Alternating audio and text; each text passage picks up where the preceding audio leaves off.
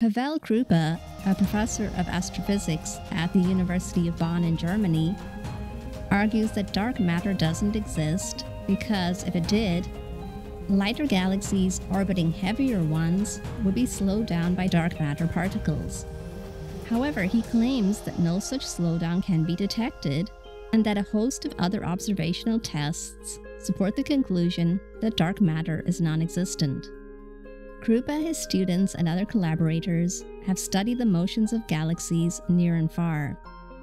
He argues that none have shown evidence for the existence of dark matter.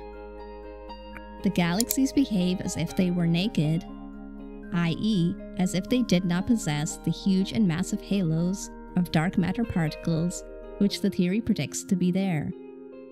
Rather than observing the slowdown of galaxies, we observed a speed-up as the galaxies fall toward each other.